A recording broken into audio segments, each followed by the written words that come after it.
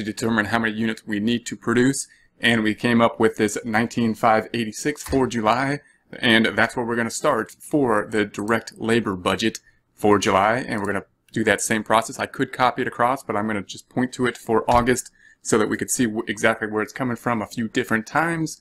So it's going to be coming from the production budget for August in this case. I'm going to hit tab. So there's that number, the 20,000, and then in September, the production, the direct labor budget, we're taking this number from the production budget being the 20,500 units that we will be producing. Then, of course, what are we going to need to know in order to determine our budget for labor? We're going to need how many hours does it take to create one unit.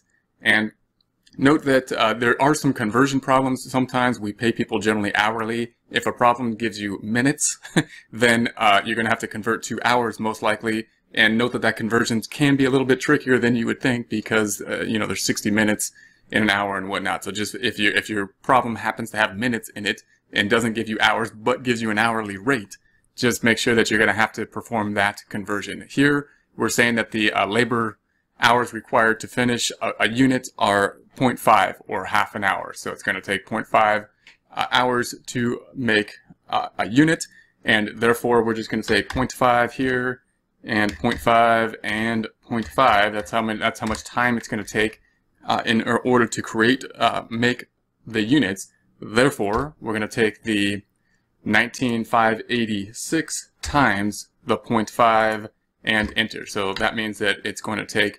9,793.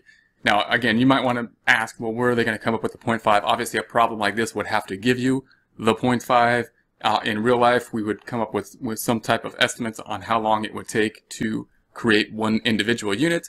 And there's going to be different theories on terms of how we'll come up with that number at a later time.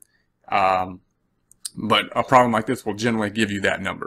So we'll multiply that out for August. This is how many units we need to produce times. It's going to take 0.5 hours per unit and tab.